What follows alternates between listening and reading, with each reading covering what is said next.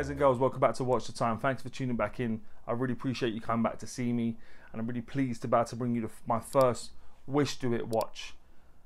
Don't pay too much attention to the name. I'm not gonna lie, I'm not really sure what to make of it. It does sound a bit strange, but their watches, I'm pleased to report, are cool looking pieces. This is their GT Chronograph. They contacted me through my Instagram actually. They said they'd be happy to send one out. Would you be happy to feature it? And I thought, yeah, it looks like a cool looking piece. Please send it over. And here it is. Like I said, a few different color variations to choose from. The name I'm not mad about, I'll be honest. I don't say too much on the intros, but it looks cool enough. It looks like there's enough about it to be something that you should like and many people will like. But is that the case?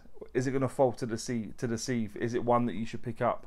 Hopefully by the time we get to the end of this video you can make an informed decision about that, but it's making a lot of good noises at this point. But I'll stop going on. As I say, link in the description. It's not an affiliate link. Please feel free to use it though. And with that being said, it's about the time to get the camera turned around and get on with it. Hi guys, so this is the watch. As you'll see, it's the WishDoIt. I actually quite like that logo, to be honest with you. I think that's what I'd probably go for more than the name, because that doesn't really bowl me over. Out of cardboard box, you open it up. It's got a sort of like a faux leather sort of box inside, and opens up nicely. Put that to the side. Nice clip button there. Open it up, sort of opens both sides. It comes with a cleaning cloth, which is quite nice. Emboss or WishDoIt on there. In a sort of velvety material. It does come with a warranty card. I dare say yours would be sort of signed and stuff, so I'm pretty sure that would be the case, but not mine. Or at least I hope yours will be given the price. So please let me know, guys, if you purchase one, if your one was signed. That'd be good to know. But yeah, let me just put all this to the side. I keep the cleaning cloth out just in case I need it. But there we go, guys. That's the watch. As I said, it's the WishDoIt. This is the GT Chronograph. This is the rose gold one. I went for something a little bit more blingy. Not really normally in keeping with my taste, to be honest with you. That's not a bit of me, but I just thought I'd try something different. I put this around there, put it back in, start back up again. There we go. So yeah, there's a few different color variations to choose from as well. I'll bring them up now, just so you can have a look and see if there's something that's more in keeping with your taste. But yeah, these ones are not for the faint of heart. They are quite sort of brash, but I must say that's not been a bad thing. I've had huge amounts of compliments on this watch, probably disproportionate to any watch I've had in for a while, to be perfectly honest with you guys. So yeah, just give me a moment, guys. Let me just give it a quick wipe. Sorry. Excuse me, guys and girls. Yeah, always the way, a little bit of fluff on the dial and stuff. But yeah, lots of compliments. So there we go. Inside, it's running a Quartz Seiko movement. It's a VD53. I'll bring some information up about that movement now. I think it's the first one I've had in with this movement, and actually it's been running pretty well. I do like a couple of features of it. I like the fact it's got a date. The chronograph's pretty seamless. I like the way it resets, which I'll go through when I show you the dial and stuff.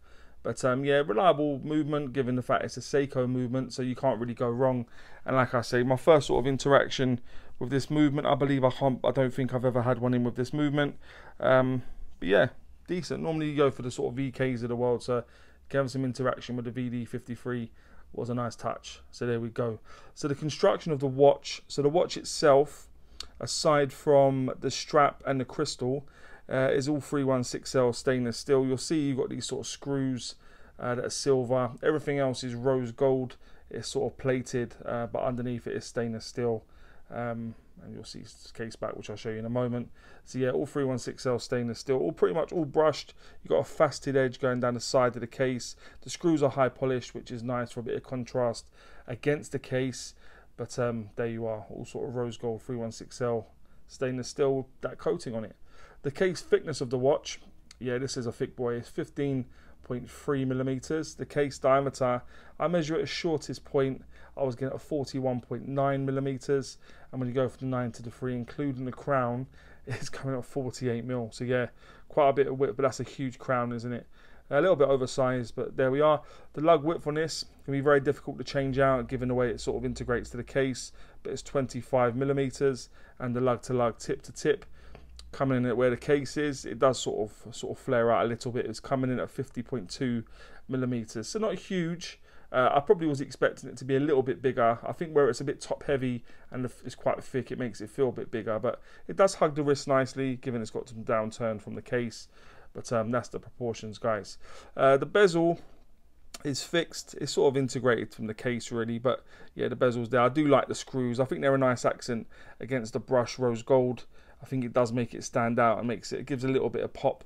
But yeah, bezel, crown situated at 3 o'clock, just a push-pull crown.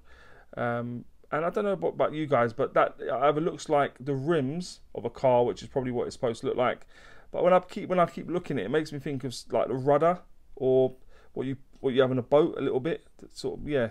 But yeah, I know it's supposed to probably look like rims on a car, but there you are.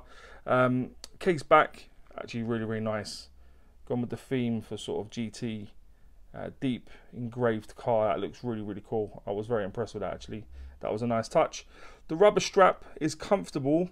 The only thing that happens is you do get bits sort of sticking to the rubber because it's that sort of material where lint and stuff does stick to it. So do bear that in mind. Pin buckle clasp, again, signed. I do like that signage. I think that would be the way to go on the dial instead of WishDoIt. I would definitely go for that logo because the name is not the best. But yeah, signed on the pin buckle clasp. Loads of holes for it to fit your wrist, and you'll see how it fits me in a bit. It has got some ventilation holes just to stop your wrist from getting too sweaty as well.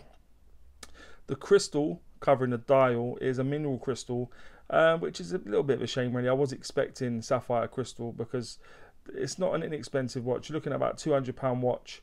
The movement isn't very expensive and stuff, so I would have expected sapphire, but what do you know, it's mineral crystal.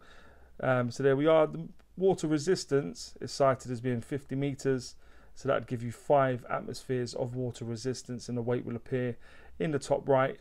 It's 147.3 grams, guys, which is a bit of a beast when you consider the rubber strap probably weighs about 10-15 grams, if that. So you're talking the rest of the watch is about 130 grams just for the head of the watch. So yeah, that's a big boy, isn't it? And like I said, you can tell because of the thickness that it probably was going to weigh a bit, but there we are. So that's the watch. But let's have a look at the dial now, guys, in a bit more detail. So you have got a rehaut, chapter ring of a minute track. You've got indices at every hour. You've got numerals inside that in rose gold, and the hands are also in rose gold. A mixture of brushing and polishing on the hands. I do like the way the hands are done. I think they look really, really stunning, to be honest. The hands are done really nicely. Nice red accent from the tip of the second hand, and obviously the chronograph down there, which will start. Actually, I'll start up now so you can have a look. So you'll see the chronograph second going around now. You've got a 24-hour subdial, and that's the minute subdial for the chronograph. You've got a yellow accent on that one, orange accent on there. You've got the date, which is situated just out of reach there. You'll probably just make it out just under the minute hand. It's in the 9th there. It is all loom filled, so I'll bring the loom up now. The loom on this was not bad, guys, to be honest. I wasn't expecting a lot. I've had watches in like this before. The loom has never really been very good, but actually loom on this, in all practicalities, was much better than I expected it to be. So that was a nice touch, actually, the loom. So there we are. As I said, rose gold accents against the sort of grey of the sort of skeletonized dial. You got screws coming through, and you got the silver accents as well.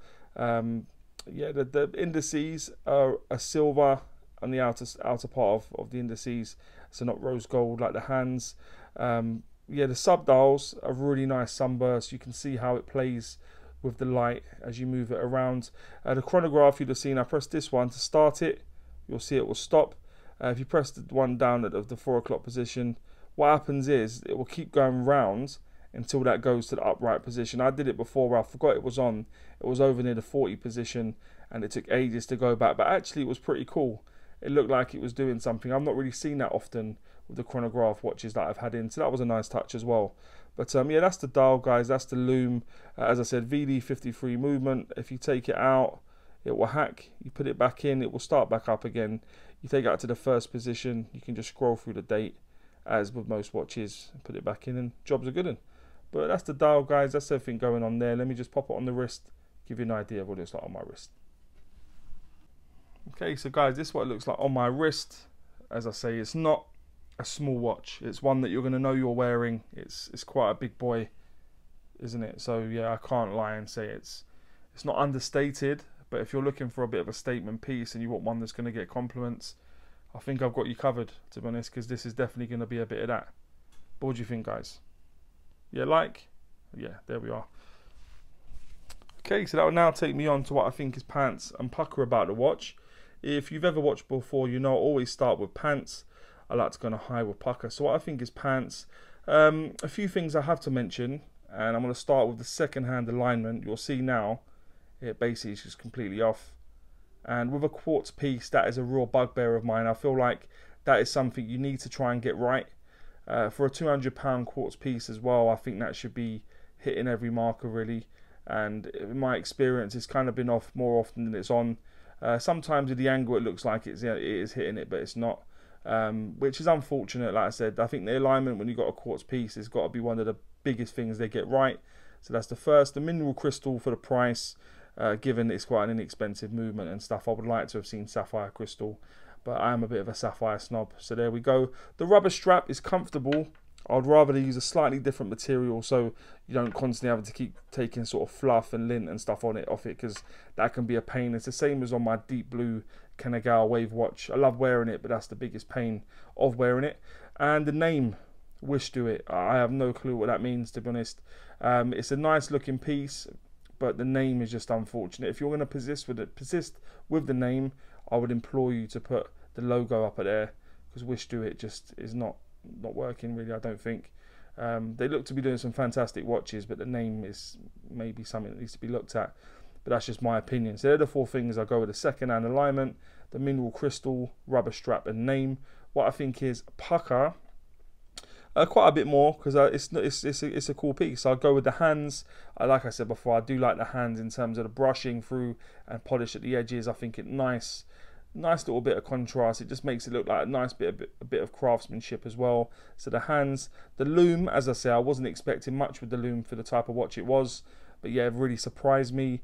The legibility, I kid you not, because of how they done it, it's actually really easy to tell the time. With a lot of skeleton watches, that is the biggest bugbear with people wearing them. So that was good to see.